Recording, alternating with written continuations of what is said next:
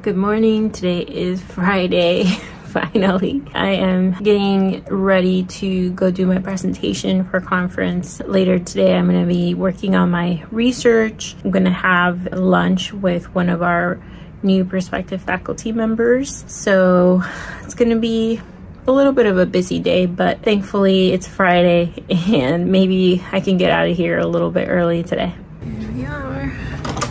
So here is the setup. I have to get these computers running and present. I've said it many times, I know I would change my ways, I know for sure. When all the crows decide to meet, they settle down beneath my feet. I've got it right and I got it wrong. We are going to do a scan. A decannulation scan. Wow. Ooh, so exciting. These are the good days when Paulina and I can spend time together. And work together like first year. Like first year. But essentially what we're gonna do is we're gonna see if this patient that is on ECMO can handle coming off of ECMO by looking at their heart squeeze, which is pretty cool to see. So we're gonna do that now. All right, Pauline. We're successful. You did a good job. Have a treat.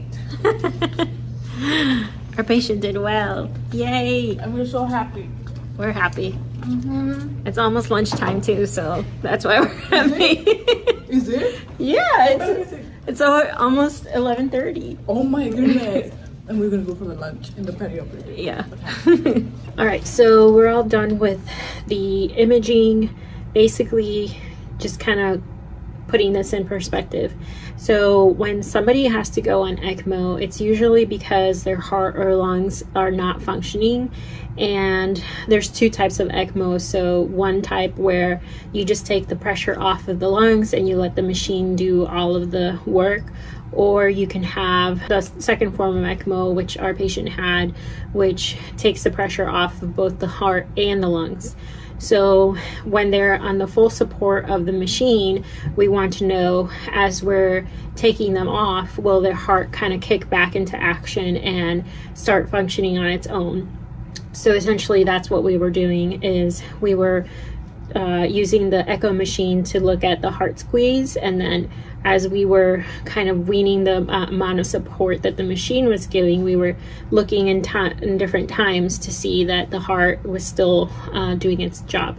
So it was, which is good news. The only thing is our patient, from a lung perspective, is probably not ready to come off of the machine just yet. I know the ICU team has a plan for that, and hopefully we can get a patient off of the machine and then we can start working on getting them better to be completely off support. But that takes a long time. Typically at least a few days, can take a week or so if everything goes well. So that's always good to see as a fellow. And then an added layer to this was that our patient has a pacemaker. The pacemaker needed some adjusting, so we got our electrophysiologist to come and double check the pacemaker for us to make sure that we're getting a good heart squeeze and that, you know, the rhythm of the heart is basically helping with the rest of the circulation. So that's just a little bit of an overview. It's nice to have like extra time sometimes, like where I don't have to necessarily be somewhere doing something, because if something cool happens or if there's like a learning opportunity for me, I can easily just like go over there and observe and to soak up those teaching moments, because it's not every day that we have a patient on ECMO, so you kind of have to make the best of the opportunities that we have. I think that's it for the morning. We're gonna head to lunch soon and meet our new candidate for the department that might be potentially joining the group, so that should be fun. And then this afternoon I'll be working a little bit more on my research and hopefully get all of that done today, because I want to get it out of the way. It's been on my mind and there's been so many things happening, but I will make some progress, and you guys are here to hold me accountable, so we'll see ya. All right, so finished up lunch and I felt a little bit tired, so I went to get some more coffee. By the fire,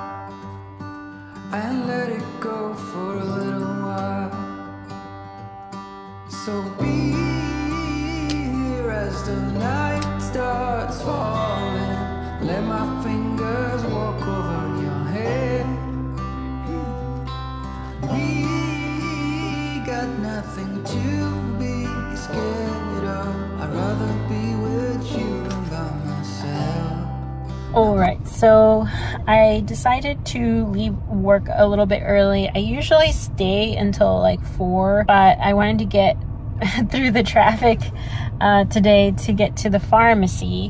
So this is what happens when you are on a research rotation. You remember that you're human and that you also have needs and that you have to do your due diligence and pick up your necessities. So I'm heading into the pharmacy right now and picking up a few things because I've just neglected so many things.